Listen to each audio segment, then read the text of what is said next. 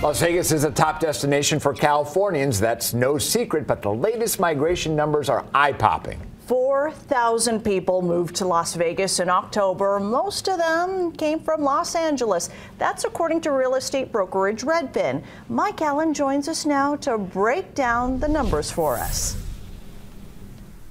Yeah, John, Jacqueline, seeing California plates on the road is nothing new here in the Valley. But, man, that LA to Vegas move is really uniquely popular, especially lately. And I actually talked to someone tonight who is making that move next month.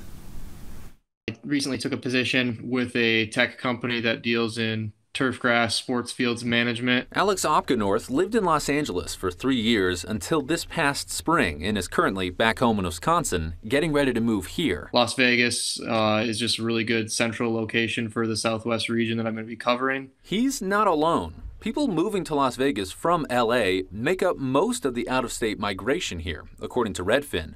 Zooming out a bit, I also looked at Census Bureau data, which tracks state-to-state migration.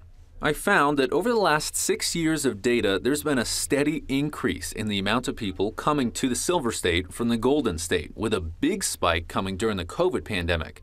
These numbers represent about 7% of the total amount of people moving out of California and 40% of the people moving to Nevada from other states.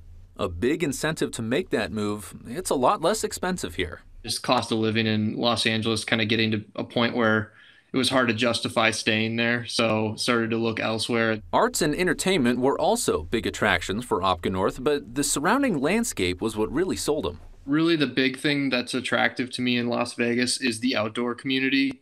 Very involved with backpacking, camping, hiking, rock climbing. And for Opgenorth, it's actually also easier to see his family from here in Vegas. He gets a direct flight from Harry Reid over to Wisconsin, where he grew up, and he did not have that in LAX. Reporting live tonight, Mike Allen, Fox 5 News, local Las Vegas. Redfin's numbers show the average cost for a home here in Las Vegas is about half as much as a home in Los Angeles.